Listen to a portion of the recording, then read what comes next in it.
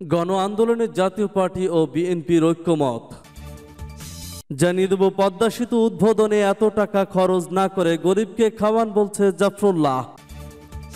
আরো জানিয়ে দেব, 25শে জুন সবার জন্য উন্মুক্ত হচ্ছে না পদ্মা সেতু।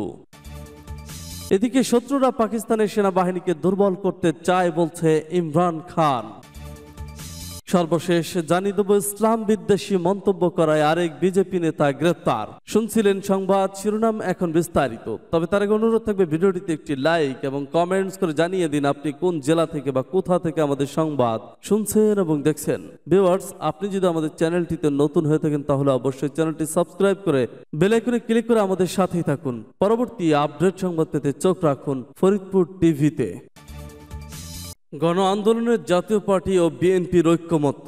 বর্তমান সরকারের পদত্যাগ ও নিরপেক্ষ সরকারের অধীনে জাতীয় সংসদ নির্বাচনের দাবিতে একসাথে গণ আন্দোলন গড়ে তোলার বিষয়ে ঐক্যমত্য পৌঁছেছে জাতীয় পার্টি ও বিএনপি। বুধবার সন্ধ্যায় গুলশানে বিএনপি চেয়ারপারসনের কার্যালয়ে জাতীয় পার্টির প্রতিনিধি দলের সাথে বৈঠকের পর সাংবাদিকদের সাথে আলাপকালে বিএনপির মহাসচিব মির্জা ফখরুল ইসলাম আলমগীর জাপা চেয়ারম্যান মোস্তফা জামাল হায়দার এই তথ্য নিশ্চিত করেন। মির্জা ফখরুল বলেন, বর্তমানে ফ্যাসিবাদী সরকার গণতন্ত্রকে হত্যা, মানুষের অধিকার হরণ করা, বাক স্বাধীনতা হরণ করা, অর্থনীতি ধ্বংস করা, রাষ্ট্রের প্রতিটি প্রতিষ্ঠানকে ধ্বংস করা যে ভয়াবহ কর্মসূচি হাতে নিয়েছে তার বিরুদ্ধে জনগণকে সংগঠিত করে একটি কার্যকরী আন্দোলন গড়ে তোলার জন্য আমরা প্রায় সবসময় রাজনৈতিক দলগুলোর সাথে কথা বলছি। তার এই অংশ হিসেবে আজকে জাতীয় পার্টির চেয়ারম্যান মোস্তফা জামাল হায়দার সাহেবের নেতৃত্বে 10 সদস্যদের একটি প্রতিনিধি দল এসেছিলেন। আমরা 1.5 ঘন্টা ফলপ্রসূ আলোচনা করছি। তিনি বলেন, আমাদের মূল দাবি দেশনেত্রী খালেদা জিয়াকে অন্যায়ভাবে আটক করে রাখা হয়েছে, তার মুক্তি। আমাদের ভারপ্রাপ্ত চেয়ারম্যান তারেক রহমান সহ 35 লাখ নেতাকর্মীর বিরুদ্ধে যে মামলা দিয়ে হয়রানি করা হচ্ছে, তারেক রহমানকে নির্বাসিত করে রাখা হয়েছে, সেই মামলা প্রত্যাহার এবং এই সরকারের পদত্যাগ, সংসদ বিলুপ্ত করা, নিরপেক্ষ সরকারের হাতে ক্ষমতা হস্তান্তর, সেই নিরপেক্ষ সরকারের মাধ্যমে একটি নতুন নির্বাচন কমিশন গঠন করে নতুন কমিশনার অধীনে নির্বাচনের রাজনৈতিক দলগুলো অংশগ্রহণের মধ্যে দিয়ে নতুন পার্লামেন্ট গঠন করা এবং নতুন একটি সরকার গঠন করা, এসব বিষয়ে আমরা একমত হয়েছি। এ সময় জাতীয় পার্টির চেয়ারম্যান মোস্তফা জামাল হায়দার বলেন, আজকে দেশ বিরাজমান রাজনৈতিক পরিস্থিতিতে এই স্বৈরা শাসনের বিরুদ্ধে একটা ব্যাপক ঐক্য গড়ে তোলার জন্য যার যার কিছু করা সম্ভব তার সম্ভব দিকগুলো নিয়ে আলোচনা করেছি। আমরা একটি ঐক্যমত্য পৌঁছাতে সক্ষম হয়েছি। তিনি বলেন, বর্তমান এই স্বৈরা শাসক বিরোধী যে কোনো রাজনৈতিক দল, সংগঠন, রাজনৈতিক শক্তি তাদের সকলকে ঐক্যবদ্ধ করে একটা সংযুক্ত রাজনৈতিক আন্দোলন কর্মসূচির দিকে কিভাবে অগ্রসর হতে পারি সেই প্রচেষ্টা চালিয়ে যাব। আমাদের সর্বপ্রথম এবং প্রধান দাবি হলো এই সরকারের পদত্যাগ, এর বাইরে অন্য কোনো বিষয় উত্থাপন করার দাবি নেই। প্রথমত এই সরকারকে ক্ষমতা থেকে চলে যেতে হবে, তারপর নির্দলীয় নিরপেক্ষ সরকারের অধীনে নির্বাচন, এই পার্লামেন্ট ভেঙে দিয়ে একটি সুষ্ঠু অবাধ নির্বাচন, এই লক্ষ্যে আমরা সরকার বিরোধী দেশের সমস্ত শক্তিকে ঐক্যবদ্ধ করার জন্য প্রচেষ্টা চালিয়ে যাব। সেই লক্ষ্যে যে কোনো ধরনের পদক্ষেপ আমরা একসাথে গ্রহণ করব। এ সময় বিএনপির স্থায়ী কমিটির সদস্য 20 দলীয় জোটের সমন্বয়ক নজরুল ইসলাম খান, জাতীয় পার্টির মহাসচিব আহসান হাবিব লিঙ্কন, প্রেসিডিয়াম সদস্য নওয়াব আলী আব্বাস সেলিম মাস্টার, অ্যাডভোকেট মুজিবুর রহমান, মাওলানা রুহুল আমিন, যুগ্ম মহাসচিব SM শামীম, কাজী মোহাম্মদ নজরুল ও দফতর সম্পাদক গোলাম মোস্তফা উপস্থিত ছিলেন। বৃহত্তর গণ আন্দোলন গড়ে তোলার লক্ষ্যে ইতিমধ্যে আরো 5টি দলের সাথে বৈঠক করেছে বিএনপি। পদ্মা সেতু উদ্বোধনে এত টাকা খরচ না করে গরিবকে খাওয়ান বলছে জাফরুল্লাহ। পদ্মা সেতুর উদ্বোধনে 10 লাখ লোকের সমাগম না ঘটিয়ে সেই খরচের টাকা দিয়ে ঈদে গরিবদের মুখে খাবার তুলে দেওয়ার পরামর্শ দিয়েছেন গণস্বাস্থ্য কেন্দ্রের প্রতিষ্ঠাতা ও ট্রাস্টি ডাক্তার জাফরুল্লাহ চৌধুরী। তিনি বলেন, প্রধানমন্ত্রী আপনাকে অভিনন্দন, আপনি পদ্মা ব্রিজের নির্মাণ কাজ শেষ করেছেন, মেগা প্রজেক্ট করেছেন, মানুষের খাবার নাই, কিন্তু একটা ভালো কাজই করলেন, যাতায়াত সুবিধা করে দিলেন। তবে সেতুর উদ্বোধনে আন্দোলনে 10 লাখ লোকের সমাবেশ বন্ধ করুন, এজন্য যে খরচ হবে সেটা আগামী ঈদে 10 লাখ দরিদ্র পরিবারের খাবারের জন্য দিন, তাহলে সবাই আপনার জন্য দোয়া করবে। আপনি পদ্মা সেতু করেছেন তা তো আমরা দেখছি। মঙ্গলবার জাতীয় প্রেস ক্লাবের তোফাজ্জল হোসেন মানিক মিয়া হলে সোনার বাংলা পার্টি আয়োজিত এক গোল টেবিলে বৈঠকে তিনি এসব কথা বলেন। চট্টগ্রামের সীতাকুণ্ডে বিএম কন্টেইনার ডিপোতে ভয়াবহ অগ্নিকাণ্ডের ঘটনায় ডাক্তার জাফরুল্লাহ চৌধুরী বলেন, সীতাকুণ্ডে যা হয়েছে এটা নতুন কিছু নয়। 2010 সালে আপনারা রাজধানীর নিমতলী মহল্লার আগুনের কথা নিশ্চয়ই ভুলে যাননি। সেখানেও প্রায় 134 জন লোক মারা গিয়েছিল, ওটাই শেষ ঘটনা। এরপর প্রায় প্রতি বছরই হয়েছে। 2021 সালে নারায়ণগঞ্জের রূপগঞ্জে হাশেম ফুড অ্যান্ড বেভারেজ কারখানায় আগুনও এর এই ধারাবাহিকতা।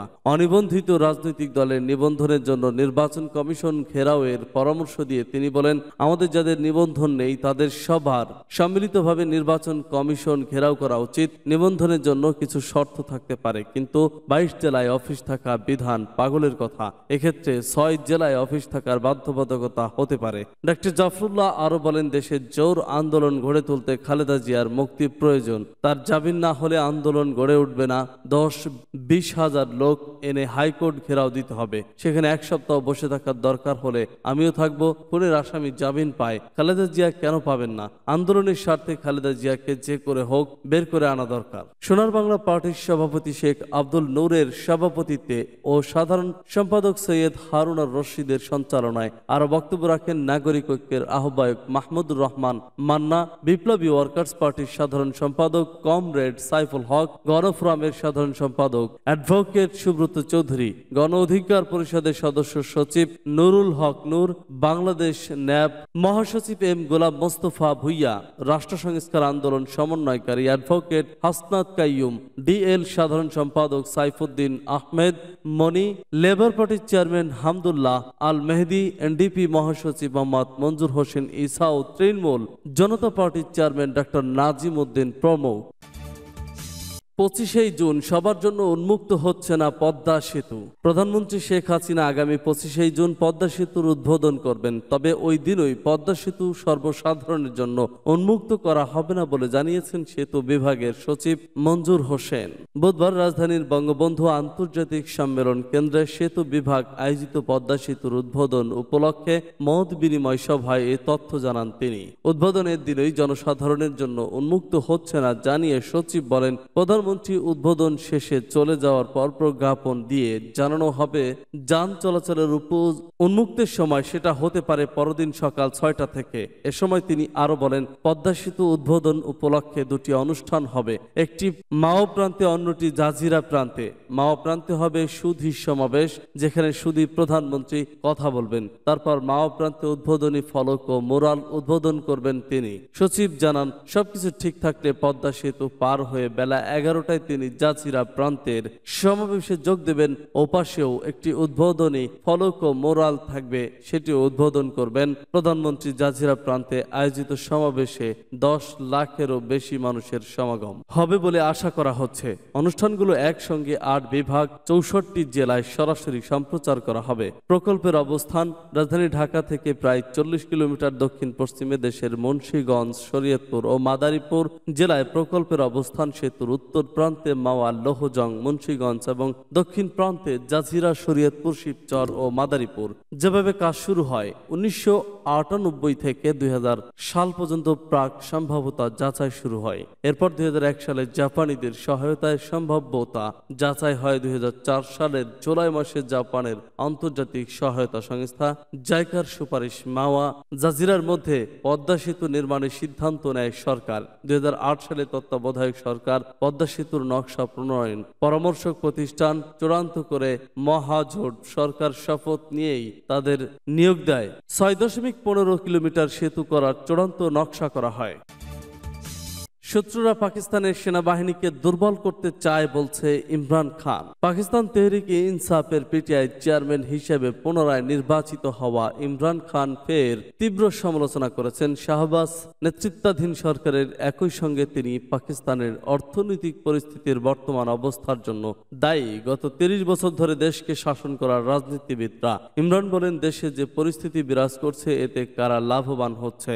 শত্রুরা পাকিস্তানের সেনাবাহিনীকে দুর্বল করতে চায় আজ বুধবার বিনা প্রতিদ্বন্দ্বিতায় পুনরায় দখলের দলের চেয়ারম্যান নির্বাচিত হওয়ার পর তিনি এসব কথা বলেন খবর জিও নিউজের। যদিও পিটিআই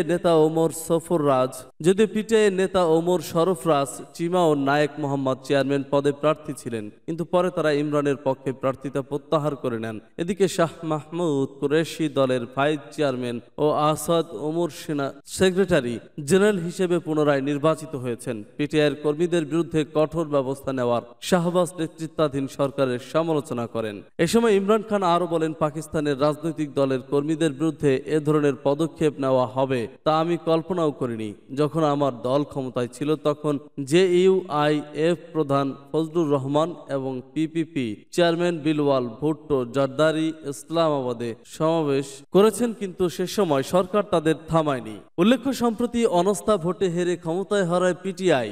দেশটিতে প্রথমবারের মতো প্রধানমন্ত্রী হিসেবে ইমরান খান অনাস্থা ভোটে হেরে ক্ষমতাচ্যুত হন। ইসলাম বিদ্বেষী মন্তব্য করায় আরেক বিজেপি নেতা গ্রেপ্তার। ইসলাম বিদ্বেষী মন্তব্য করায় ক্ষমতাসীন দল বিজেপির এক নেতাকে গ্রেপ্তার করেছে ভারতের পুলিশ। বুধবার উত্তরপ্রদেশের কানপুর থেকে হরিশ্চদ শ্রীবাস্তব নামের ওই নেতাকে আটক করা হয়। সেই সাথে গ্রেপ্তার করা হয়েছে আরো 12 জনকে।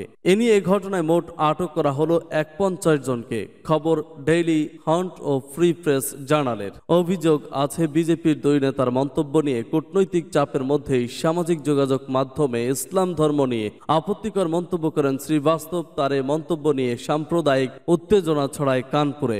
স্থানীয় পুলিশ কর্মকর্তা জানান, বিজেপির মুখপাত্র নূপুর শর্মা মহানবী সাল্লাল্লাহু আলাইহি ওয়াসাল্লামকে নিয়ে আপত্তিকর মন্তব্য করায় এমনিতে ক্ষুব্ধ ভারতের মুসলিমরা নূপুর শর্মার বিচার দাবিতে মঙ্গলবার বিক্ষোভ হয়েছে উত্তরপ্রদেশ, পশ্চিমবঙ্গ, গুজরাট সহ বিভিন্ন রাজ্যে। ধর্মীয় অবমাননামূলক বক্তব্য বন্ধের জন্য আইন করার দাবি তোলেন ভারতীয় মুসলিমরা। দ্রুততম সময়ে নূপুর শর্মাকে গ্রেপ্তার করে দৃষ্টান্তমূলক শাস্তি দিতে হবে, এমন আইন করতে হবে যাতে কেউ কোনো ধর্ম বা সম্প্রদায়কে অবমাননা করে বক্তব্য দিতে না পারে, এমনটি দাবি তাদের। এ নিয়ে এরই মধ্যে নিন্দা জানিয়ে বিশ্বের বিভিন্ন মুসলিম দেশ ভারতীয় পণ্য বয়কট সহ বিভিন্ন ঘোষণা এসেছে। সেই সাথে উঠেছে রাষ্ট্রীয়ভাবে ক্ষমা চাওয়ার দাবিও।